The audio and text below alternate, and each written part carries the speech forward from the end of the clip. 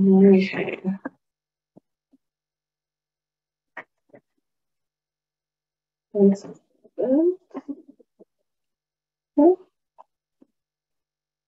Okay.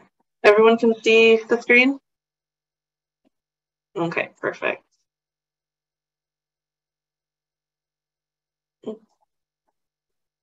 Okay, so for today's agenda, we did email everyone on the listserv. So if you know anyone else who wants to sign up, definitely sign up on the listserv for any other updates. But today's agenda is going to be foreign currency conversion. I wouldn't say there's anything new to it, but just to review, we also have a new page up on our website, the COVID reimbursement guidance page. We want to review reimbursement for flight credits. Also talk about car services. We will also have a little poll to mention about possibly combining our travel classes. So we have two classes, e-travel and policy and procedures, but we'll again do a survey later in the meeting, and then we'll do a Q&A for any questions everyone has. All right. Okay. Okay, and then Renee, you can go ahead whenever you're ready. Thank you, Sam. Hello, everybody. So we're going to go over the foreign currency conversion policy. As Sam said previously, no changes, but we just wanted to remind you guys that our policy on foreign currency conversions is whenever you have an expense report or you have an expenses that were purchased in a foreign currency, we will need to have them converted to US dollar for Ariba. There are a few options for how to follow this policy. You can use credit card statements or exchange rates on receipts if you get those. But more commonly, we get currency quotes from Oanda or XE. It's another option. And we allow for you, if you have multiple expenses that were purchased in a foreign currency, you can just use one currency quote from either the date of payment or the first or last day of travel, and we will just apply that to the rest. And this will all need to be attached to the ER as an attachment. I see a lot of times that it's put in as comment, and we would like to see them as attachments. Thank you, Sam.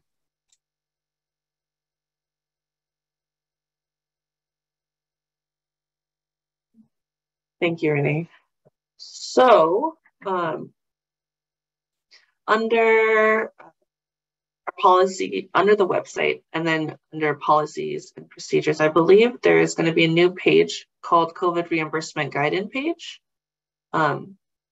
It's not too big of a page, but again, we just want to talk about reimbursement overall. When someone gets COVID or someone wants to quarantine before and after, if they were in a place that has high amounts of COVID, we just want to make sure that everyone in general practice, UW is not going to reimburse anyone who does a self-quarantine before or after their trip.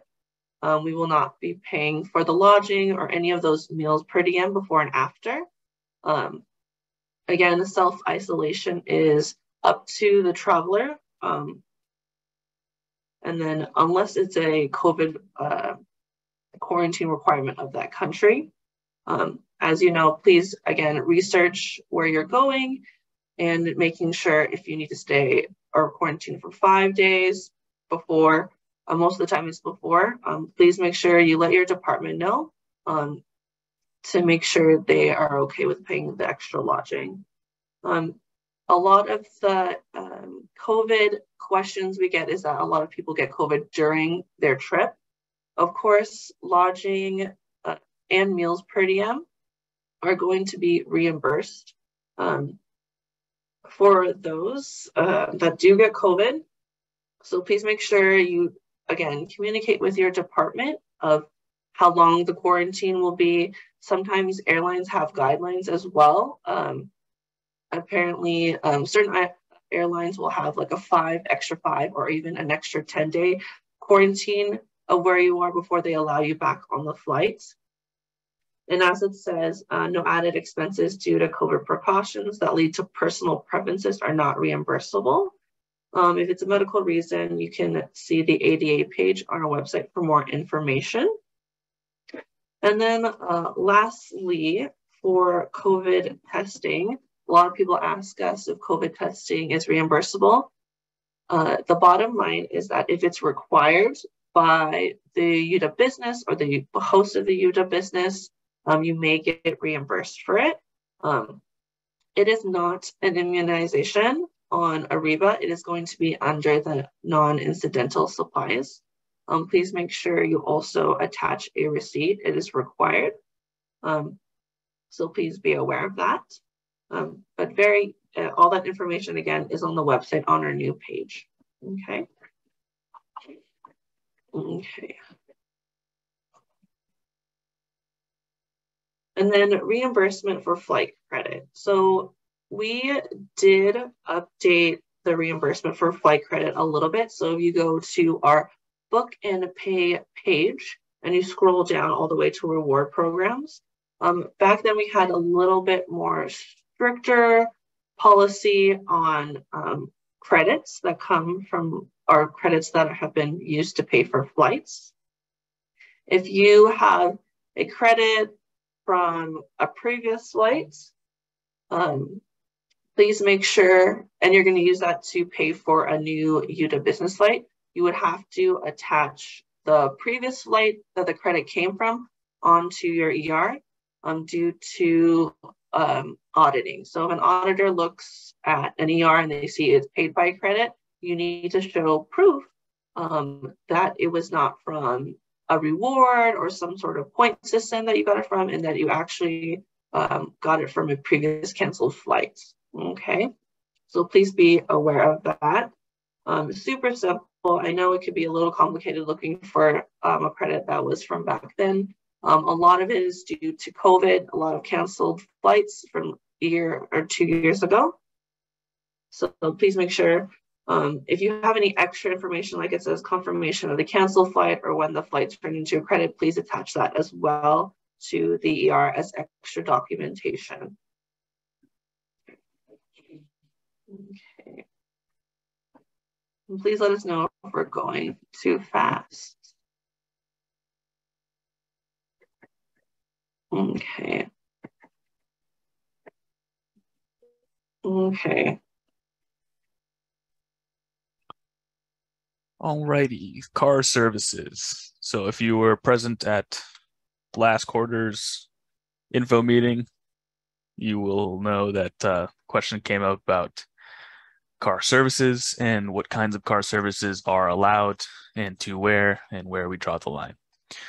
So I know on our website it says essentially both things, that yes, it is reimbursable, and no, it's not reimbursable. And that's a little bit confusing, which we'll work on updating that. But however, we did talk to our state contact at WA State, and the policy per the state government is that car services are allowable to locations besides just the business location and lodging within reason.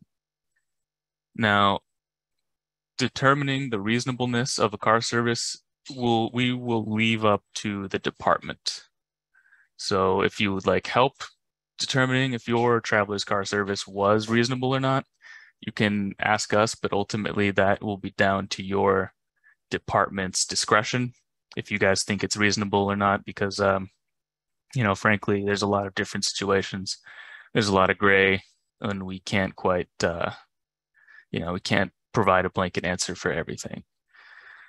So if you have any questions on that, you can email us at travel@uw.edu or call us. And real quick, I see Adam says, what do you mean by car services? Car services we define as Ubers, Lyfts, taxis, any service for a car where you're paying someone else to drive. So technically limos would be included in that.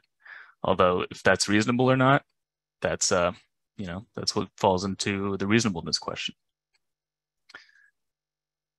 And we will get to all questions at the end. I think we're almost done. Sam?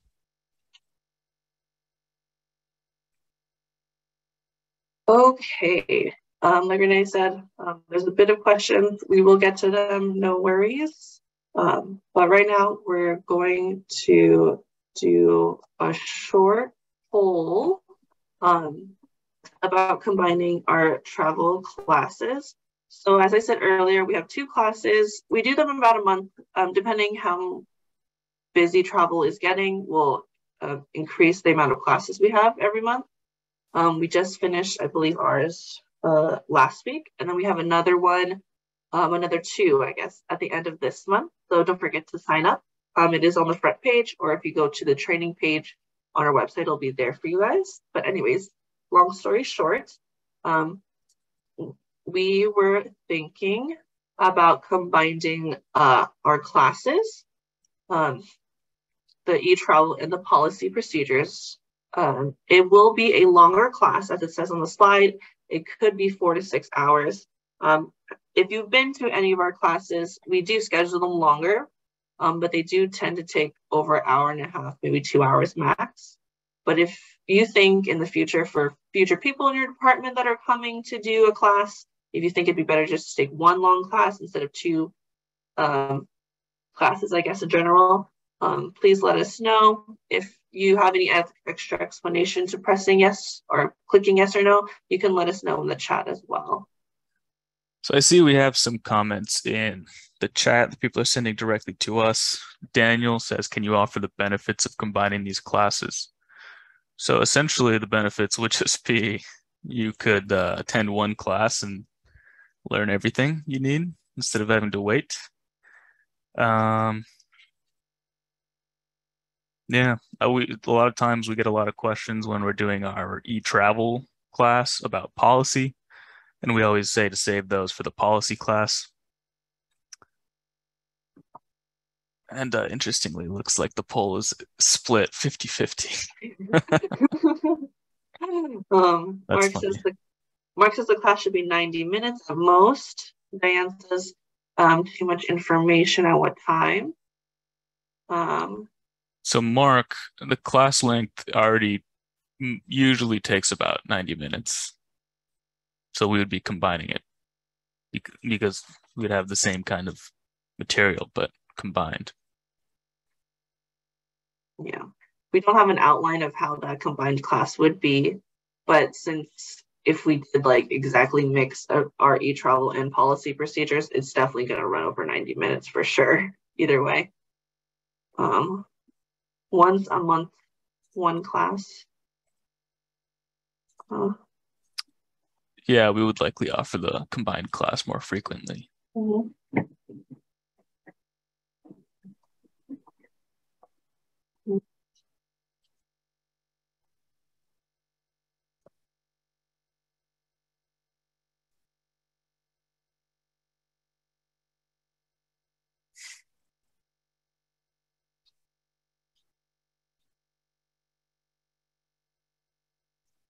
All right, we have 171 answered of 201. Okay. Okay. Okay, we're gonna. Oh,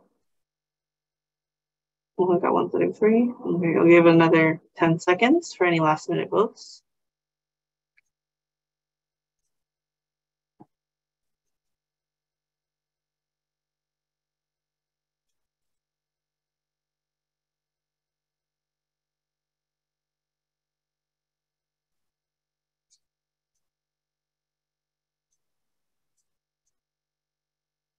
Will the classes change when FT starts? Yes. Yes, it will change. Yes, they will likely change. Yeah. Or at least the e-travel one will change. Hmm.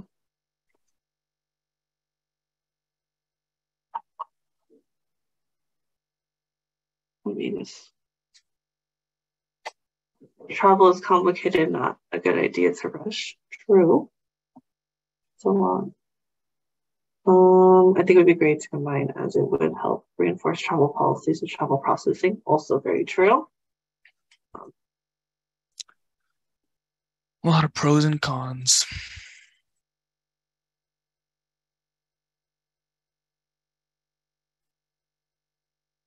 Is there a reason why the classes aren't available or are recorded.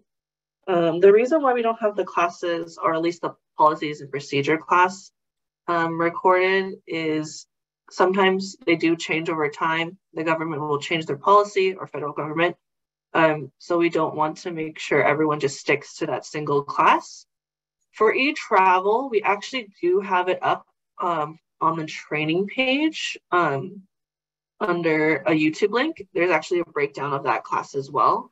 It's just an hour class on there. So for any eTravel, it is always up there until we get the workday or one up. But we do allow everyone to have, like, if they ask for it, we do give the slides for the policies and procedures class. We just also recommend just to be aware that they could change over time. Okay. Some people changing their votes, I see. So it looks like mainly the yeses do have it. Yeah, 54 to 46. Okay. Maybe another option, offering them a back-to-back, so people have the option of taking both at once. That's pretty much what we do now. Yeah. Unless you mean, like, Daniel, you went like in the same day back-to-back. So that's fine too. That's also an option. Okay. Oh, the same day. Yeah.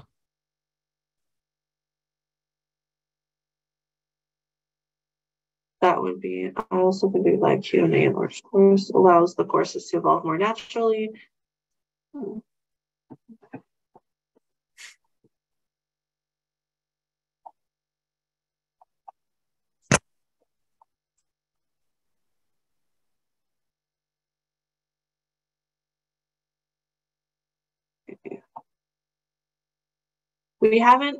Just to be clear with everyone, we don't have like a clear slip plan for combining them together just yet. But if you have like options or anything that would help us, that'd be great too, since a lot of people from your department or that you're going to send to these classes would be participating. Okay, I'm going to end the poll. Thank you. Okay. Oh, sorry. There you go. All right. So it looks like the yeses do have it, but I don't know. People have a lot of good feedback. Good feedback they brought up. So I think we could probably table this for now, and Sam, Teresa, and we can talk and see what options we might present. Mm-hmm. We might have a poll we can send out over the listserv. Yeah, I think the class would be pretty long, difficult to fit into people's calendars. Mm-hmm. There's a few ways we could go about it, but I think now seeing the results from this poll, I think we could, Sam and I and Teresa, we could meet and discuss. Okay. I would never be able to meet. All right. Okay. Let's move on to questions. Looks like there's a lot. Sam, I think we can alternate. Yeah. Okay. Let me just. I saw one from Eunice. Eunice asks, if the department approves, if the country requires quarantine and the department approves of it, the question is, will the travel office allow it? If the quarantine is required, like let's say you go to Japan and they require a 5-day quarantine, and if you didn't have the quarantine required, you would just go straight to business. I believe it should be possible to get per diem for that. Which one did you answer? Eunice's. Oh, okay. I'll just go from the top here.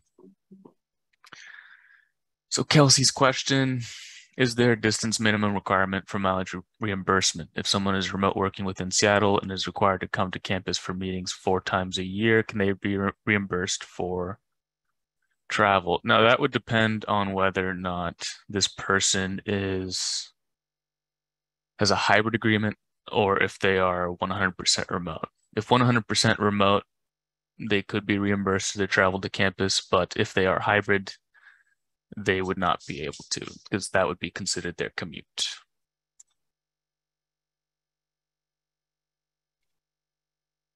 Okay.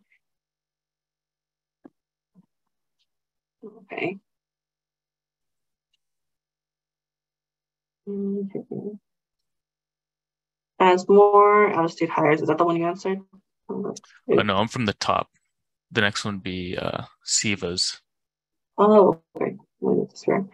Steven asks, for air and hotel expense reimbursement, can we submit post-event? And if so, is there a deadline to submit requests? There's no deadline technically to submit a reimbursement for anything. There might be an issue with per diem. Some people have reimbursed stuff from last year or even, in a sense, 5 years ago. There is a link on the website showing if you can don't see your per diem on Ariba right now, and you can just follow that. But yeah, for just reimbursement in general, air, hotel, meal per diem, you can get reimbursed after the event happens, or I believe air and hotel can be reimbursed prior to as well. All right. See this next question. What kind of documents do you accept for expense reimbursement, such as food and air tickets? So because we treat meal per diem as an allowance, we don't require receipts for food. And air tickets, we need fully itemized itineraries. You can find this information on our website as well. And Skylar asks what the PCA code for COVID testing is. I think Skylar meant object code. The object code, it looks like it's 0416. Yeah, I don't think you have the option to change the object code. That's automatically set when you choose. Oh, you would choose non-incidental supplies at Ariba for COVID testing. Okay, Kelly says, is there a due date for submitting reimbursements? As in, if my travel date was on January 1st, 2022, do I need to submit my reimbursement within a given amount of time? Thanks. I think that's same question Sam answered previously. Technically, no, but the sooner the better, I would say. Okay. Okay. Okay. And then Anne asks if the canceled flight is good until the end of 2023, do we need to reimburse, or is it still good to use it like a flight credit, I assume? You can technically reimburse it now or later. If you reimburse it now, let's say you are basically giving up that credit to your department, and technically you're not allowed to use that credit for anything but a future UW business flight. I usually recommend people to do it after, so you can ensure that flight credit has been used for a UW business flight. So it just depends on what I guess the department prefers. So I would check with your department because sometimes they have stricter policies on credits.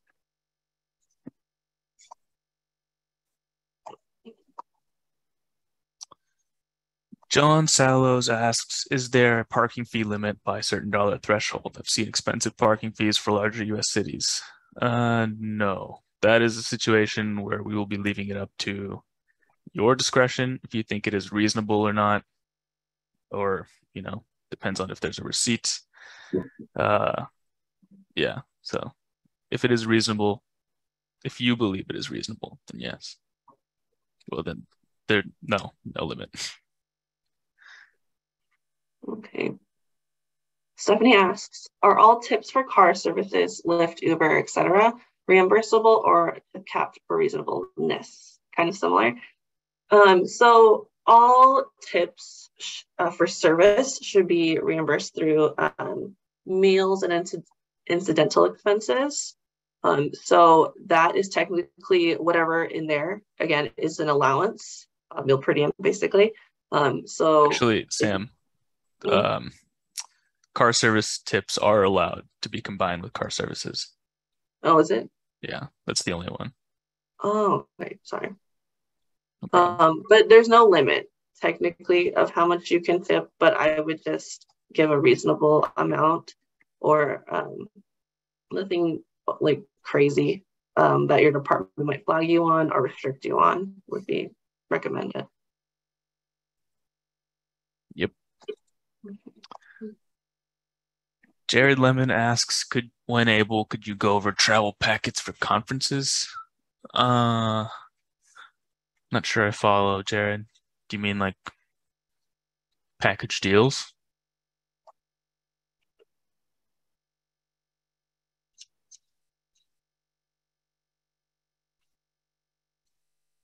Jared Lemon.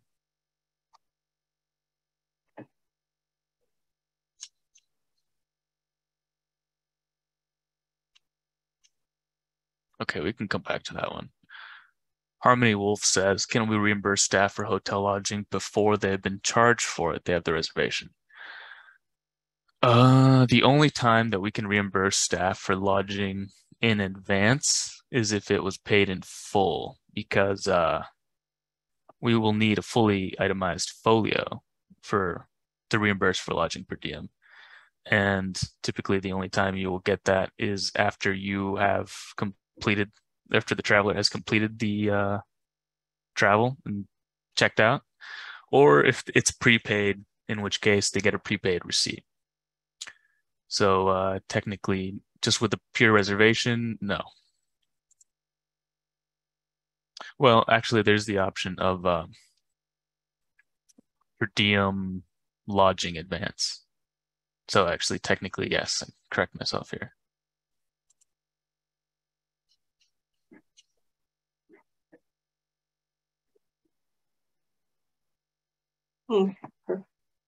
Max asks, I have an individual who we pre-reimbursed for an international flight. They could not go due to passport issues. We reimbursed them for the flight and registration.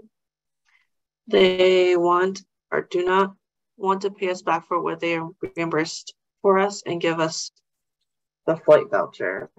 Is this okay? The flight voucher is also worth more than we reimbursed for as they upgraded seats. So they want that deducted from what they have to reimburse as well. For you, Max, it would, I guess the reimbursement situation would depend on why, what is the passport issue? You don't have to discuss it here. You can definitely let us know in more detail through email if you want. But usually for reimbursement, if something happens, like a visa issue, like the visa expired and they didn't notice till they had to leave, that would be on the fault of the traveler. And technically, those kind of things shouldn't be technically reimbursed for since it is their fault.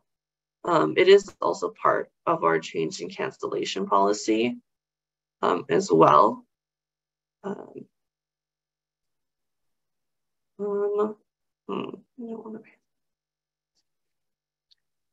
Reminder, please put all questions in the Q&A section. Here's back.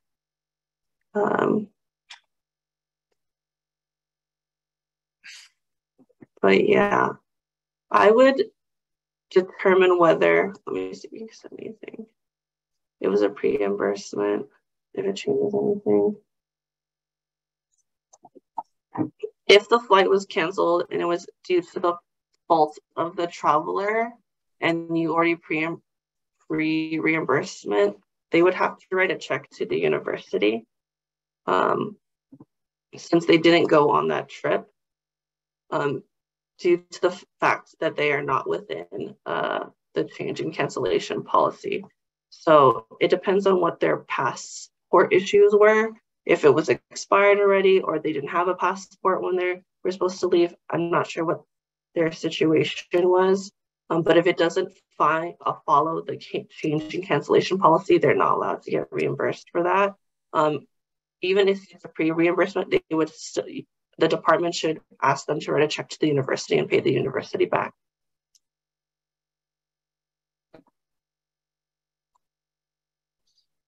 Okay.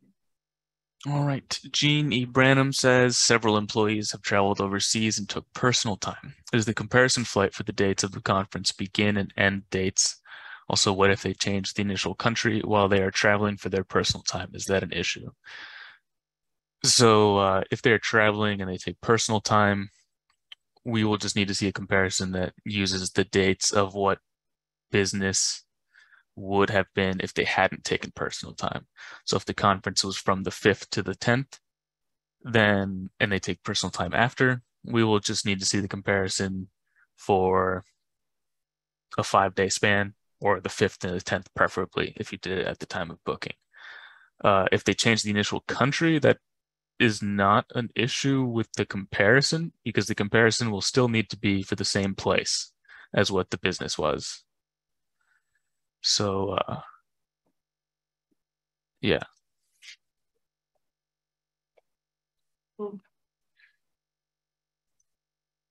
Okay, well, we already answered that. I think we answered that one, yeah.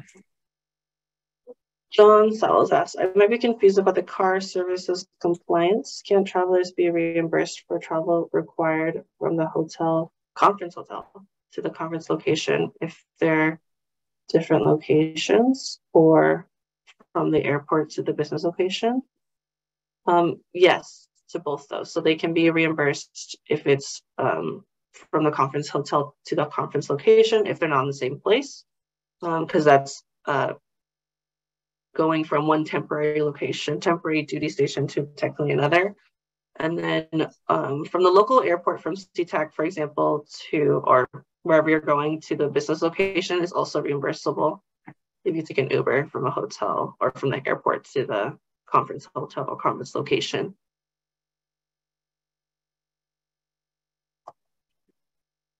Okay. Christy K asks, is the policies and procedures class aimed at newcomers? Might be good to have a set time for the travel so people can come just for that. So it's not exactly set or aimed at newcomers, although generally it's newcomers are the ones attending. A lot of times people will go for refreshers. So it's just kind of general overview of all of the policies and procedures.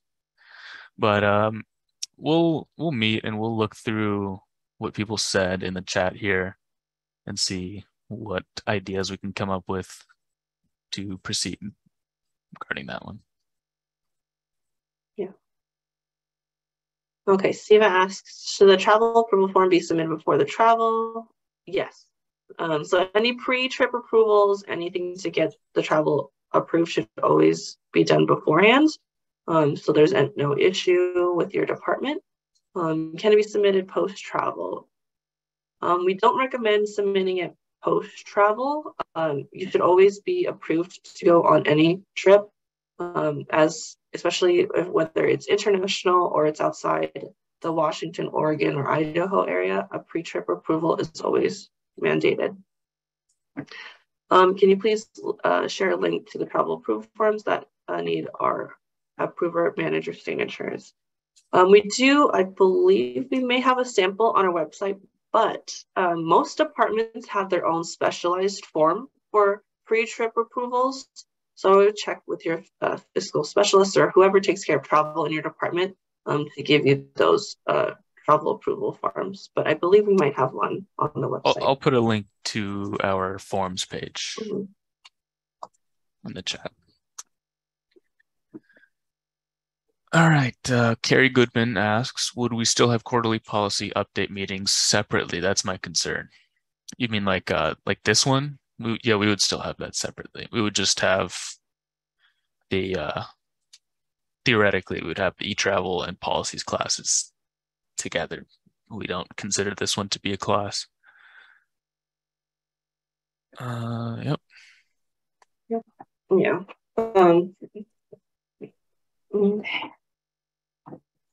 Eunice asks, so the answer is yes. It says yes for now. Again, like Serene said, we will determine that through possibly another survey to see like what really the plus and minuses are for combining the class, because a lot of people want to, but also they find out the time is too long. There's a lot of stuff to discuss still, but right now the poll just says yes. Let's see. Just a question. Oh, Jay's question about train travel. I think the basis for comparison is still, whether or not it's cheaper versus plane travel, like going to Oregon. Usually train travel is cheaper going to Oregon than flying. But we kind of take more of a hands-off approach on that as well. So, but it would be coded as rail on Ariba, if that answers your question. And we answered that one. If combining the class, Cindy Leeser asks, if combining the class bringing to 2 sessions on different days would be easier to manage, like pod courses that are done in 2 sessions. Okay. Noted. Okay.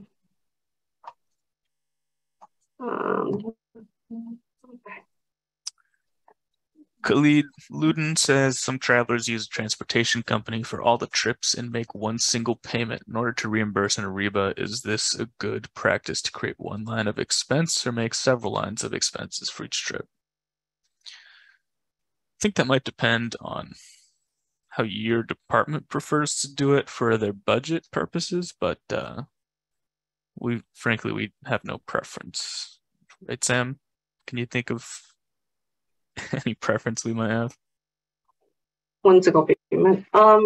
Preferably, I would say it's probably best to have them separately. I'm not sure if this is like a kind of a package deal situation, but it's better just to have them separately so it's easier for the department or the funding to understand what's happening and where the money is going.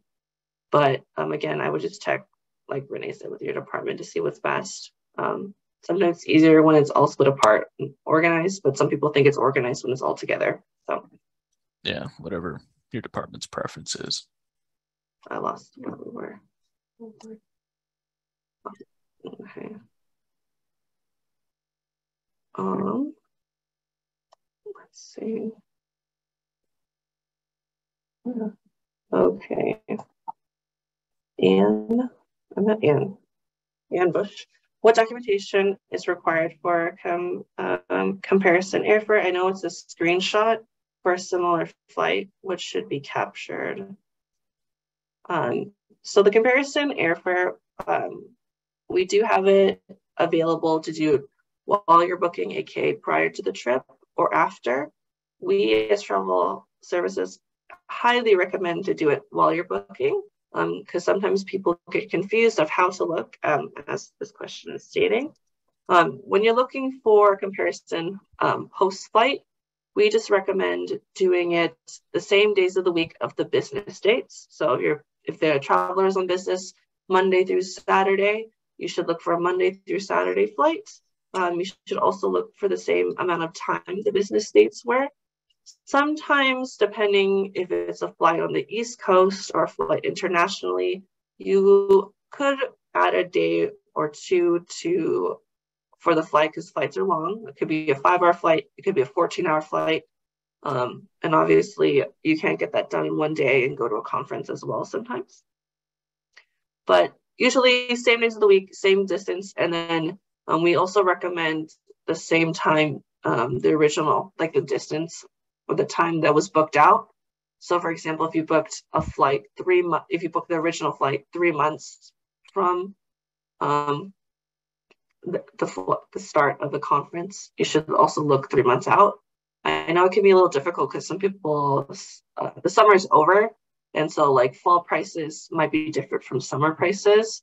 Again, you can adjust accordingly. Some people want to do, if they bought it in June, they'll go to June next year and look for it and compare. That's fine as well. But preferably we like to look for especially the same days of the week and the same distance or same amount of days in the trip for the most part.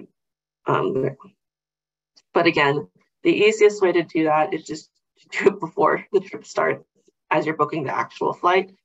So you don't have to rush into doing it later or get rejected on an ER for it. But yeah. Anne has a follow-up question as well. I marked it.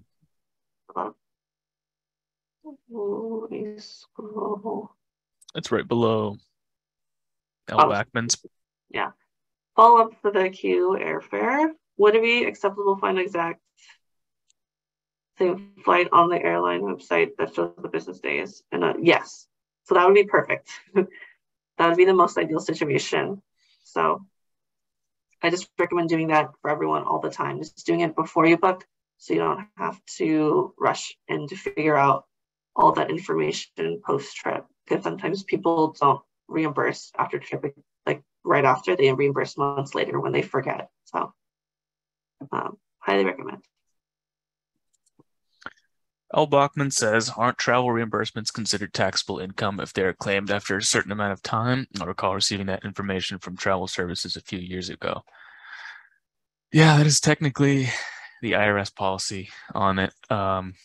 We currently do not have that policy adopted. We are working towards it, but currently there's no limit. But per the IRS guidelines, it can be considered taxable income. But as I said, we will not be enforcing that for now.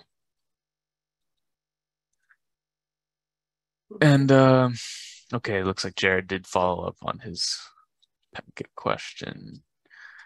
Okay, so travel packets for travelers to conferences, those created based on booking through Christofferson.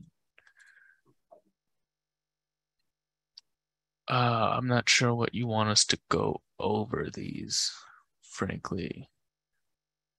If they're created by Christofferson, usually that functions as the airfare itinerary. If that is, if they're taking airfare. Yeah. I think, Jared, you can, if you could type in the chat to us, give us a little bit more context, we can answer your question. Yeah. And then Sue is just following up to L. Bachman, and Sue is totally correct. Thank you, Sue.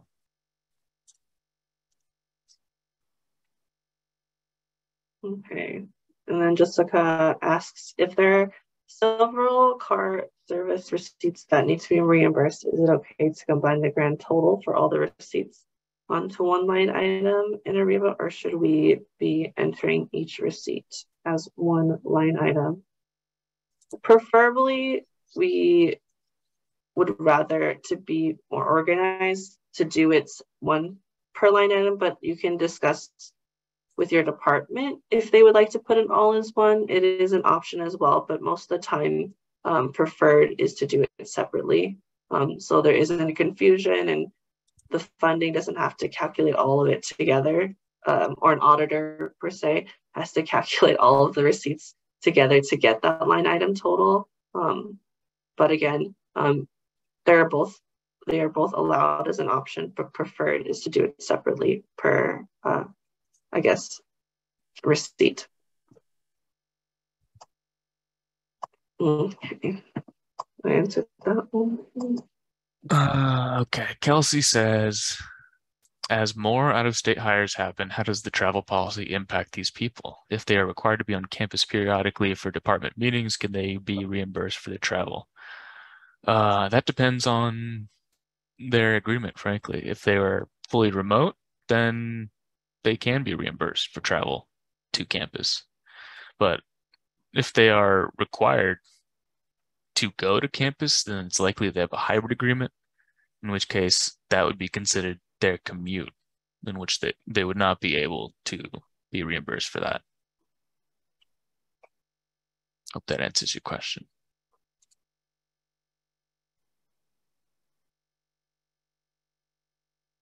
Okay. Khalid asks, lodging per diem. What if a traveler has stayed in a hotel that charged over the allowed rate per night? For example, the allowed rate or the per diem rate is 160, but the traveler claims 180 because that's what they were charged. So most likely for any overages for lodging, you would have to find an exception per diem. There's 6 exceptions on the website.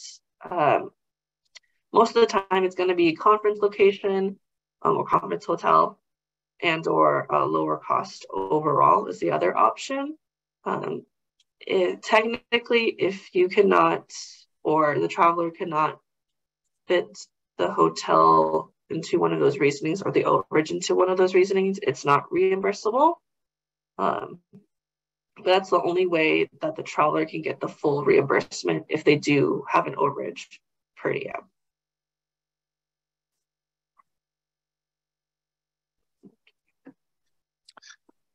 Eric B asks, my department has required screenshots of bank statements for things like conference registrations that don't show paid with credit card with the last 4 digits. Is this something required by the travel office? Yes, I believe it is. We require a receipt for these kinds of things if they are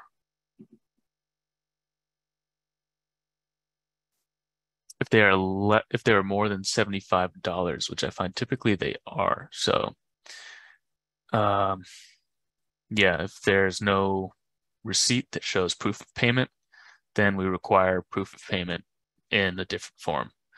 And something I should note as well, if your department has a requirement that is stricter than ours, technically you still have to follow your department's policy. Our department policies can be stricter than our policies, but they cannot be looser. Okay. And then Ruth Levy asks, can a traveler be reimbursed to and from a restaurant distance from a conference? I believe this is, I think, the same question we had before, or we mentioned it in our last meeting that caused a little bit of controversy, as you could say. We will not reimburse. Like, I just want to make it clear for everyone, we will not reimburse a hotel to dinner, hotel to lunch at all. I know, again, if you were here last meeting, it caused a lot of issues in the chat. We will not reimburse for that unless it is UW business related. So you're going to meeting, you're going to the conference, you're going to the airport, you can reimburse for those car services, but not to your meals.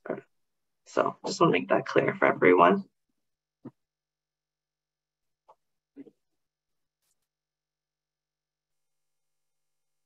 Okay. Mary Martha McNally says, does this answer still apply to whether there is a time limit on submitting reimbursements? Travel is working on a 60-day limit per IRS policy and hope to implement in the near future. Oh, I think. Yeah, it's similar to what. Yeah, I think we answered that question. Yeah. What per diem rate do you use if the traveler has multi-city international meetings as well as personal days? Well, in that case, you will need to use the per diem for each different city.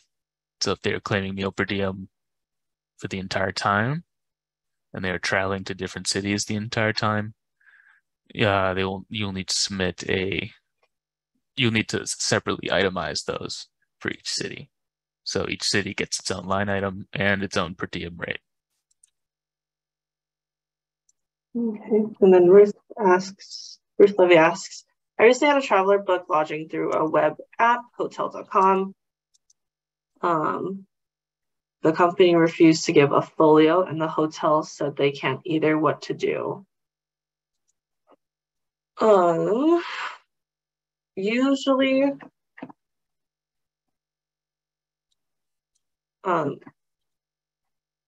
Usually, what would happen,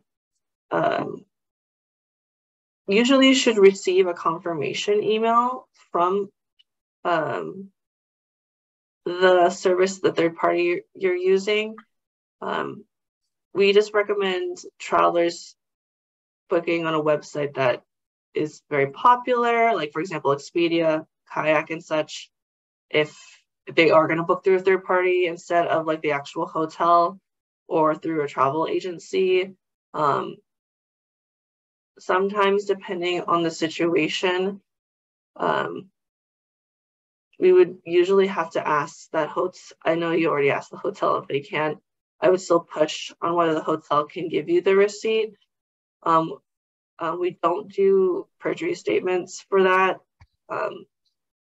Like a last case scenario may be a credit card statement, but I would definitely reach out to the service and see if they can give you some sort of email, at least, with the charges on it, before doing anything like a credit card statement as the last resort for the receipt.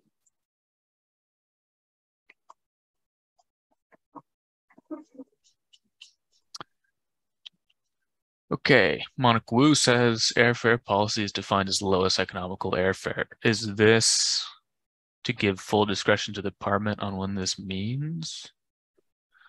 Airfare policy is defined as lowest economic airfare because we require travelers to fly booking with the lowest logical booking at the lowest logical cost.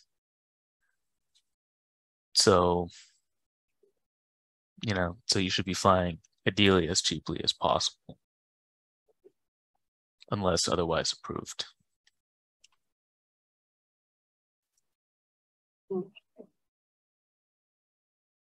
Okay. Max says, since the individual I mentioned does not have a valid reason, should we still recover the flight voucher? Should the value of the voucher be deducted from what needs to be paid back from the department? Yes, the department should recover and the voucher for sure, and then any other expenses that were for that trip that was technically canceled.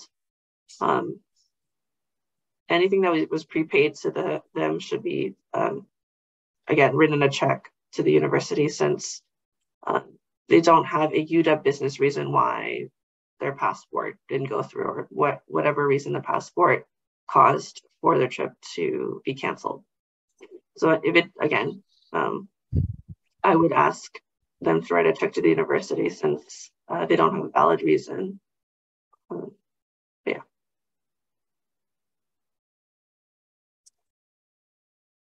Robert asks, can you reimburse if lodging was paid for by spouse of UW traveler, hotel folios, and spouse name?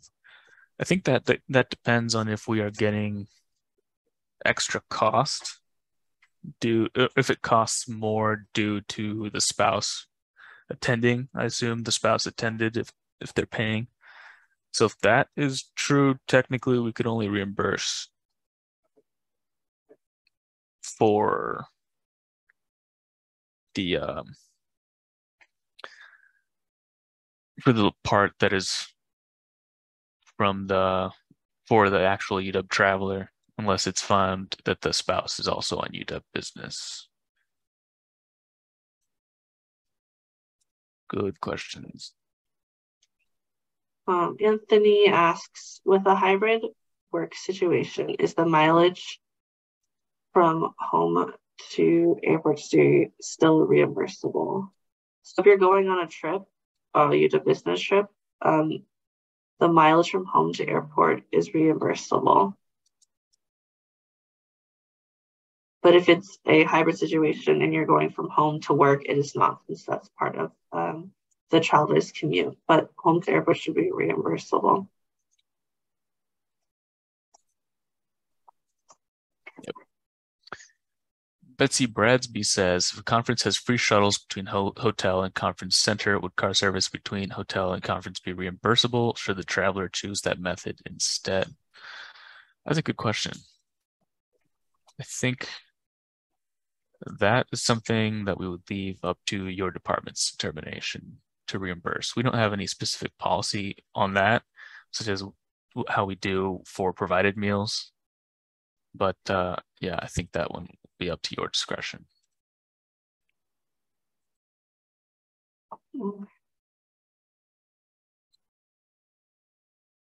Ellen, is travel insurance paid for by the UW department? That is for UW department. That is insurance against canceled flights. So if you paid for travel insurance on your flight, UW is not going to be reimbursed for that because the flight and or the traveler is already protected by the changing cancellation policy. So regardless, if you buy the travel insurance, you won't be reimbursed for that, or the traveler won't be reimbursed for it. But if something happens that follows the changing cancellation policy, the traveler will be reimbursed either way if they didn't buy the insurance, for example. But again, just insurance in general, we recommend not buying because it's not reimbursable.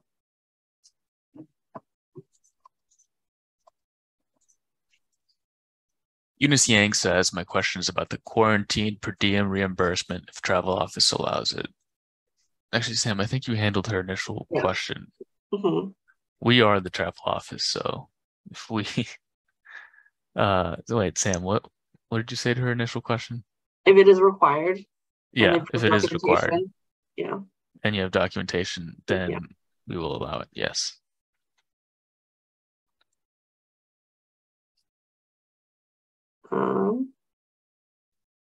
Grace Lee asks, would there be a record of your response to all these questions? If so, could we receive a copy? I mean, there's the recording of the meeting. There is a recording of the meeting. I believe there is some sort of copy on Zoom because I remember receiving one before. And if we do get it, we will email you. Okay. Okay. All right, Jay says, thanks for your answer. Oh, it's not a question. Sounds good, Jay. Cindy says, do you have any UW FT updates to share with us? From what I've heard, travel compliance will become centralized rather than managed from the department level. If that is the case, then I'm hoping the travel team will be more than 3 people. Well, we'll still be 3 people. That's not going to change. But not anything that's really new per se, but travel compliance will be centralized in that it'll be centralized at a shared space level. Departments will have shared environments. For example, the School of Arts and Sciences will have its own shared environment, and all departments below that will use the Arts and Sciences shared environment, including the fiscal specialists and compliance analysts within that shared environment. So that will be expanded, and then we will be a step above that, answering questions to shared environment peoples. More will come on that. We're going to have a demo from UWFT this February. And I think attendance is encouraged, and if you save all your questions for UWFT for them, they're better at answering that. There will likely be more that will change as well. Raquel asks, a non-UW person came to Seattle for a conference and rented a car to get to the hotel, to conference, and back to the airport. The car rental was paid with their own funds. Will the car rental be reimbursable? The hotel parking, street parking being reimbursable? Yes. Since they're coming from their home to a temporary work location, which is the conference in Seattle, all of that car rental parking will be reimbursable.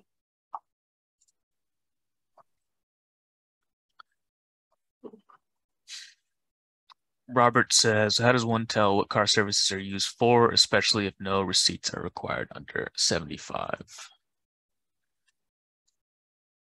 Yeah, this we're going to deliberate on this one, and we'll send something we'll send an email clarification about car services further in the newsletter. So, or through our listserv. So please keep a lookout.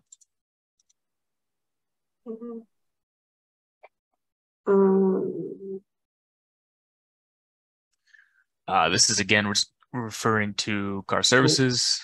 We will deliberate once again internally and get back to you on that one.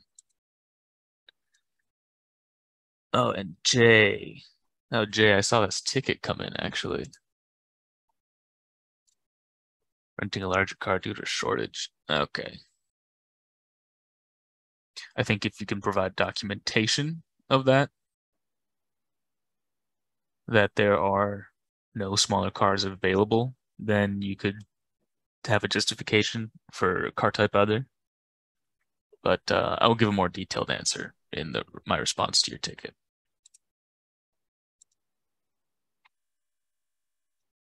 Okay. As Max continues with, I get they have to write a check. You have to write a check for the full amount or the full amount minus the value of the flight voucher. We reimbursed 1,000. The flight voucher was 500. They write a check for 1,000 or 500. If it is up to the department. So if you guys want to hold that person's credit, they if you want to hold that person's credit, then it's only 500, I believe, right? That's right.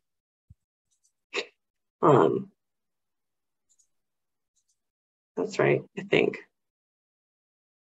But what I recommend is doing the full amount minus the value of the flight voucher, just in case the traveler wants to use a flight voucher for something else.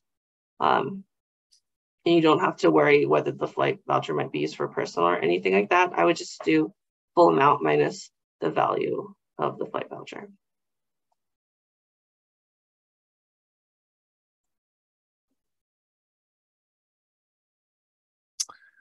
Alan says, for federal grants, if an airfare is canceled by you and you purchased a non-refundable ticket, you cannot be reimbursed for the fare by budgets funded by a federal grant. Our department requires us to always purchase the most economical refundable airfare.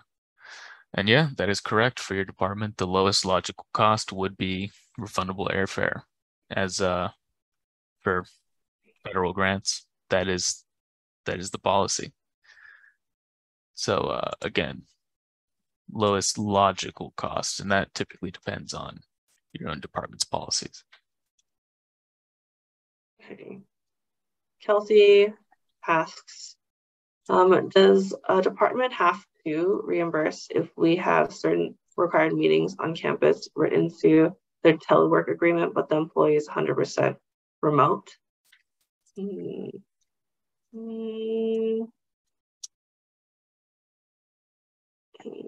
What do you think, Renee? Does the department have to reimburse if we have certain required meetings on campus written into their telework agreement, but the employee? That's a good question. Technically, the department never has to reimburse. Yeah. So I think that is probably up to your department's determination. If it's written in, then I guess they're not technically fully remote, but I don't know. That's interesting. I don't know, Sam? Yeah, because it's written in there, so they have to come. Yeah. So in that case, that is probably commute, right? Yeah, I would say it would be probably commute, and you don't have to reimburse for it, since it was written in the agreement.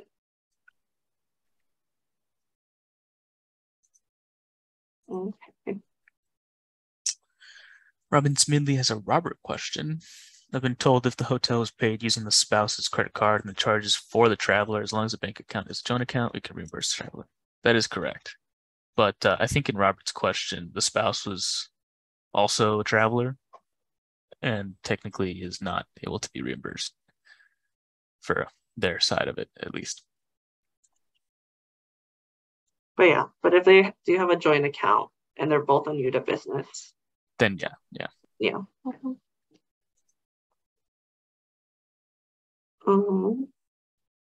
Shannon asked, sorry if this is previously addressed, but is there a limit on the amount of reimbursed for checked luggage, or to reimburse whatever the airline charges for the 2 checked bags?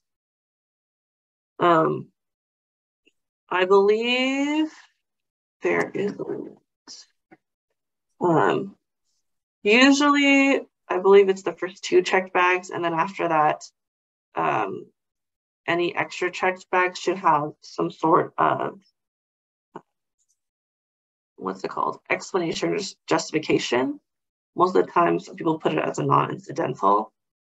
But let me check that correctly. Let me get that correct. Usually it's just the first 2 checked bags are okay, and then if it's a 3rd or 4th bag, or if it goes over the weight limit, you would need a justification for that. But yeah, there's no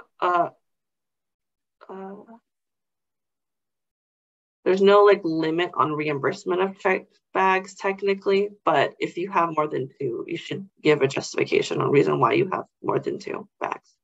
Most of the time people say equipment or etc., anything that's due to business related, and it should be fine.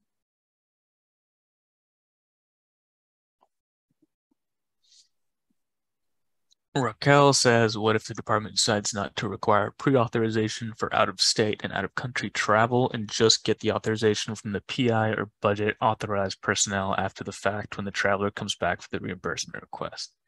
Is that acceptable? Well, per our policies on our website, we do require pre-trip approval, and it is required for all out-of-state travel defined as travel to a location outside the state of Washington, Oregon, or Idaho. And approval must come from an authorized person, which is defined on our website. You can get, it can be provided on a trip-by-trip basis, but it can also be as a blanket approval for 1 calendar year. But either way, it will need to be prior. That is a requirement. Specific trips included in funding proposal for sponsored research, like grant and contract funding, do not require prior approval if travel is clearly defined in the documentation. And another situation would be if it's a visitor, they're non-UW, their letter of invitation may fulfill the prior approval requirement. And I will put this in the chat as well.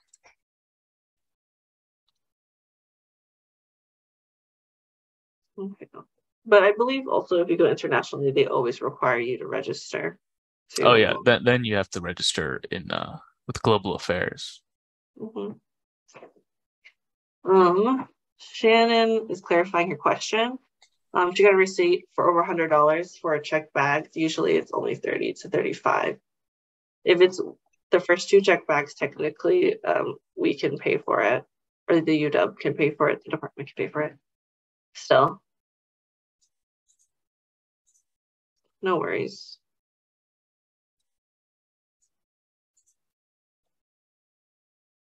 Oh, are those combined? Yeah. Ruth says the Q&A is great. Thank you. Katya says, what if they have a joint account, but the traveler who paid is not on UW Business? Then we would have to reimburse the traveler who paid, but just for the spouse that is on UW Business. We cannot reimburse for people not on UW Business, as that's considered personal.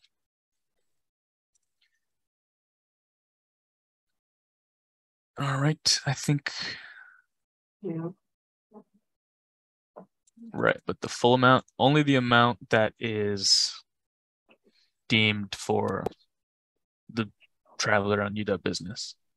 If that determination cannot be made, then I think it would have to be paid, but as taxable income. So yeah, unless there was no added cost due to having an extra traveler. So it depends. If you want to send us the specific folio or a situation, we can go over it.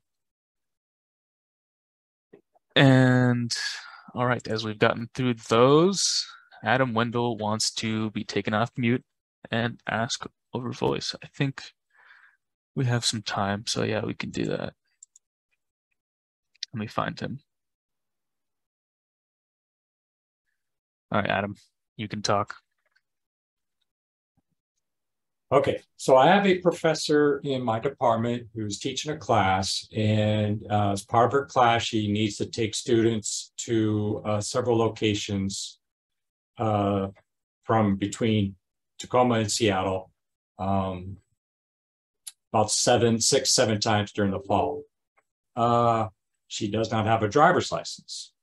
So she wants to try to rent a U-Drive-It car, but that requires a driver's license. So one option I suggested, but I don't know if it's feasible, is to have her hire a Lyft or a Uber driver with like a minivan, obviously, where she could transport the required number of students that she has to take. Would that be reimbursable as an expense? I don't know if it's going to meet the travel related requirements that she's on business travel of the 50 miles and 11 hours. I doubt it.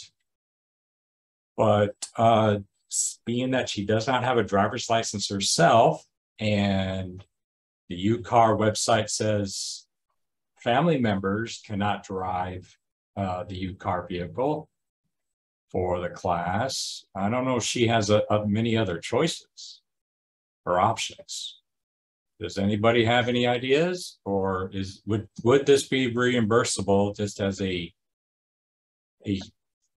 non-travel expense, I guess? I mean, it's a quasi-travel expense, but if she hires a Lyft driver or Uber driver to transport the class, that's my question, I guess. Well, for the 50 miles and 11 hours you mentioned is the requirement for travel status to receive meal and lodging per diem. So you don't need to meet those requirements to claim mileage or car services. Oh, okay. So technically, if your department allows it, they have authorization. It could be done as an ER.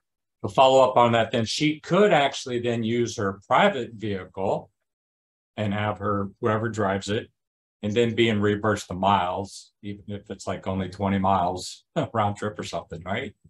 Yeah. Okay. That might be cheaper. Okay. I'll let her know that's an option then, probably, if she can't get a U-Car because of the driver's license issue. Mm-hmm. All right. Well, thank you very much. No problem. Thanks for the question. Just kind of move. She does move on. Okay. Kelsey is adding on to that question. Volunteers can, I believe, that's the volunteers.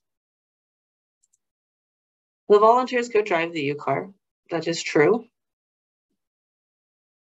Yeah, I think so long as they provide like the required documentation for mileage, then we have no requirement for who has to drive if it's a personal vehicle. Yeah. Same with Wendy's question. I love all the suggestions here, though. Yeah. No group effort. Student has a contract with Student First Bus Charter. Mm. Oh yeah, she could do that too. Mm. Separately in the chat to us, Jules says, how can she drive a private car without a driver's license? Overall, I'd be concerned about the liability of transporting others on UW business in a personal vehicle. Well, if the professor is comfortable with that, we don't have any regulations on that.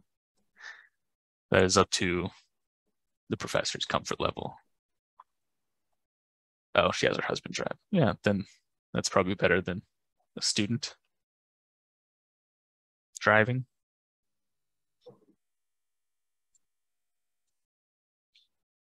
Like we recommend, like obviously recommend that they have a driver's license. We're not saying to drive without a driver's license. Oh no, definitely not. No.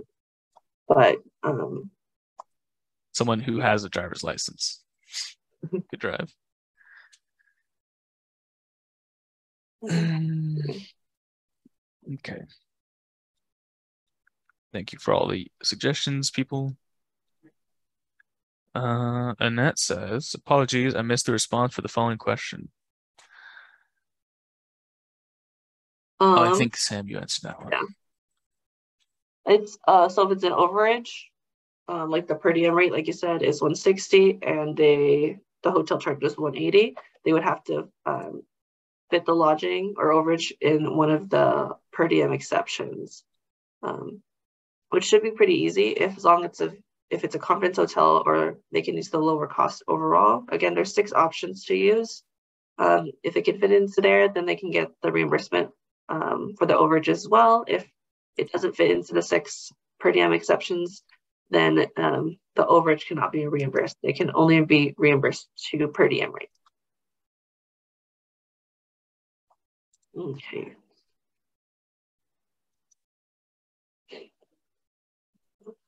I'd rent a bus. Very true. Yeah, renting a bus probably would be best. I guess we don't know how many students this person has.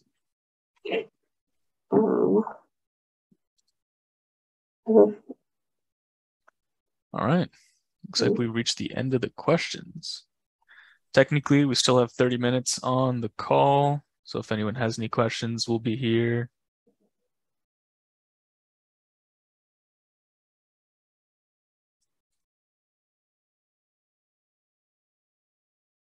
No problem, Annette.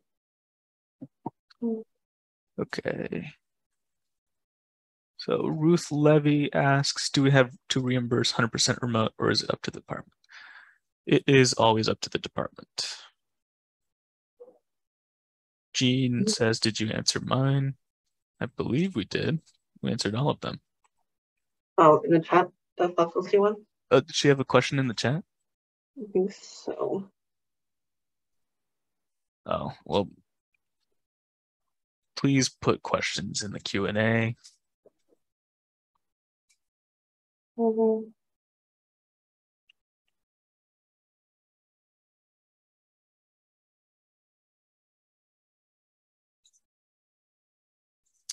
Canon over Savina says canon overage over per diem can be placed on a discretionary budget.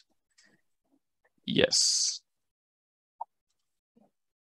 But we should note discretionary budgets are not exempt from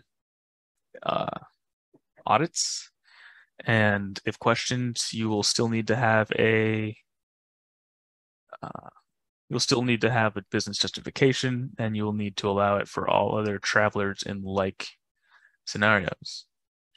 And Jean, I'm not sure what question you're asking, but if you mean the question in that you put in the chat directly to us, if you could put that in the Q&A section, and we can answer it there.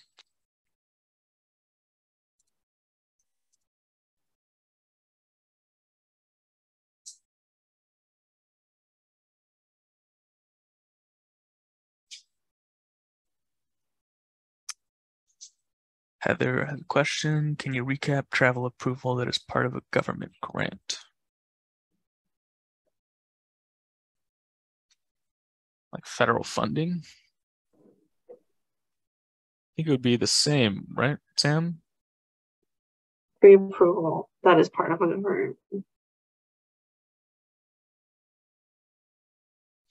Yeah, they would be like it wouldn't depend on whether if it's on a grant or not. It's just for the trip in general, you would have like, if you, again, like Rennie already said, if you go out of the little tri-state area, Washington, Oregon, Idaho, you would have to get a pre-trip approval through an authorized person, or internationally, you have to register either way. So, yeah. But I think one thing that might be relevant is so that part about if the trip is specifically included in the funding proposal for the research in the federal grant, then that does not require prior approval if the travel is clearly defined in the documentation.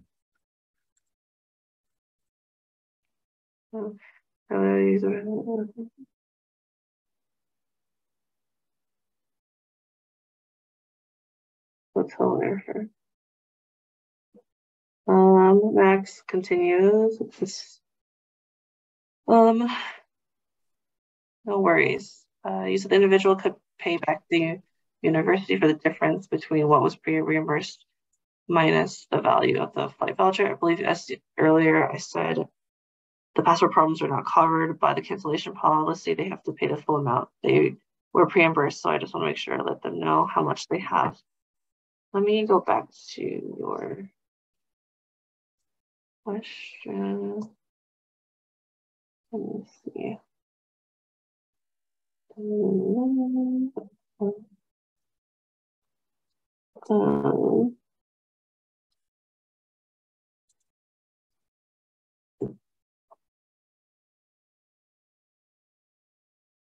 I'll turn both there.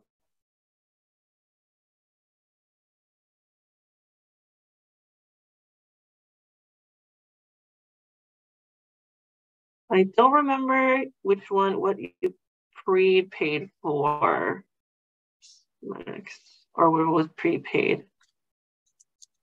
The flight registration. So you already paid for, oh, you paid for the flight, sorry. I was thinking hotel.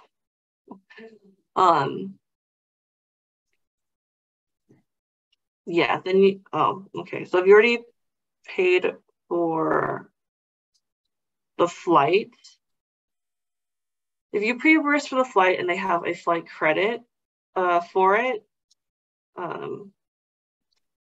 you can technically you don't have to reimburse or ask for the flight, or ask for the reimbursement back for the flight. The flight would just be for the university or be under your department already. And that person can only use the flight for a future UW business flight or trip. For the registration, you can ask for a check to the university. You just need to make sure that the traveler honors and doesn't use the flight for something else.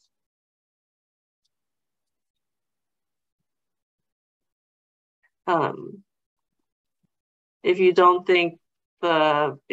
ask the traveler, you can ask them for the reimbursement of the flight. But usually if they've been reimbursed for the flight already, they would just need to hold on to the flight, and the flight can only be used for UW business. But definitely ask for a check for the registration.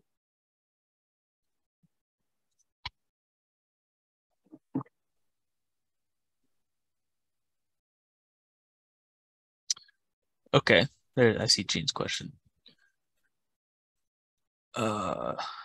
Lately, I've been changing the default information to the actual information. For example, car service, I've changed to Uber, Lyft, and or cab. Also, I've been changing airfare to the actual airline, e.g. Alaska. Is this an issue? No, that's great. Love it when we can clearly see what expenses are for. So keep that up. Okay. Pre-reimbursed 1,000. Max continues. The flight was 1,000. The registration was $500. The flight voucher was $1,200. Does the overage of the flight value voucher cut into the? No, it does not. I'm not sure why they got reimbursed extra. Maybe there was a situation with the airline and something like that. But no, they should write a check for the full $500.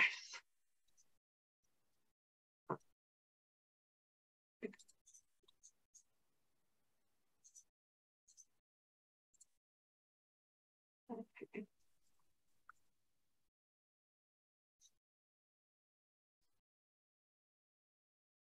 A lot of good questions today. They paid for an upgrade, not using being reimbursed, which is fine. Okay, but yeah, either way, if they're not asking for the reimbursement for the upgrade, I would still not take the flight credit and like overlap They just have to pay the $500 back in registration.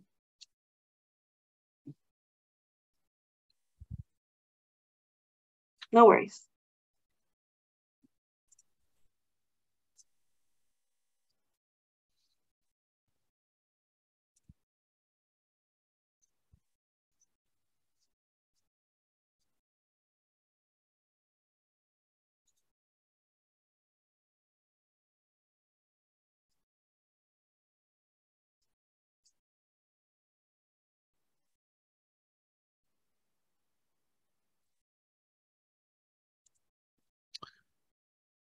All right. Anything in the chat we missed? We have Doesn't look like it.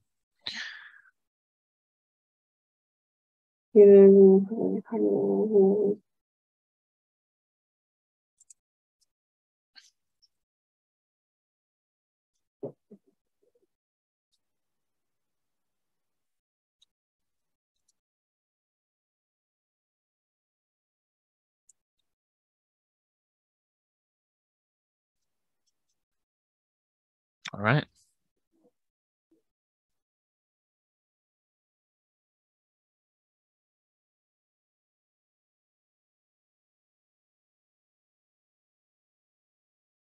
No problem, Savina. Thanks for coming. All right, we'll stick around for maybe, I don't know, what do you think, Sam? 5, 10 more minutes? Yeah, like 5-10 minutes. Yeah. 5 minutes probably. So we'll stick around until 39 or 40, and then if no other questions, we will be hopping off.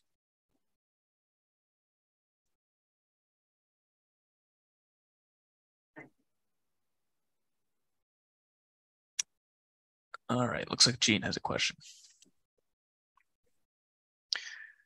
Gene says, I have a faculty member who travels around the Washington area visiting companies for his research. Occasionally, the lab members go with him. The students do not request any reimbursement. The faculty member has paid for breakfast, lunch, and/or dinner when the students go with him. He's claiming mileage. Would the meals be considered meals paid for others? The faculty member being the claimant? Yes, that is correct.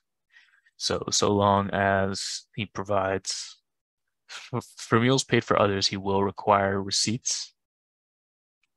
We will need fully itemized receipts for all meals purchased for the students to do meals paid for others. But yes, that would be meals paid for others.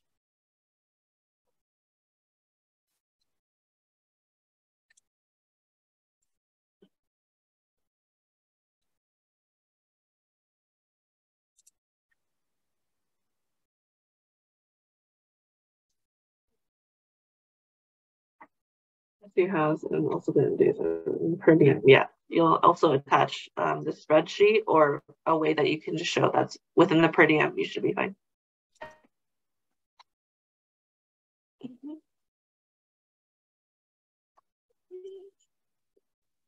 I wonder if we could disable chat during the Q&A sessions or default send chat to see everyone's questions in chat. A good suggestion.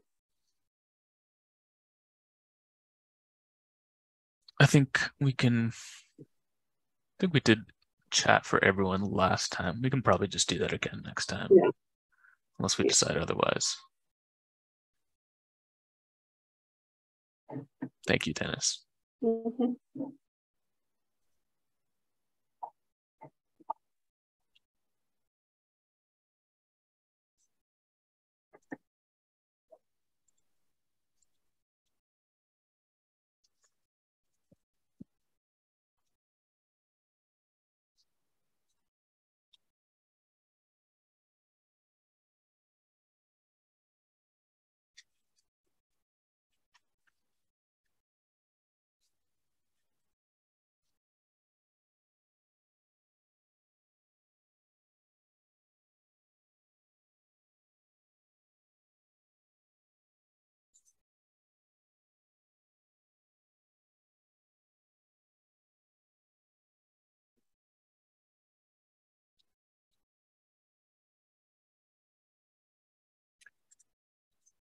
Right.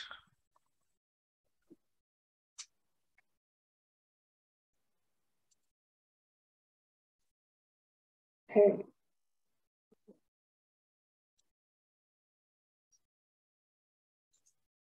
We'll be open for another minute or so. Any questions anyone has? If not, definitely email us or call us. Our number is on the website. But that is it. Thank you so much for the last little ones that are left here. We'll be back in February with some more updates. And that's that.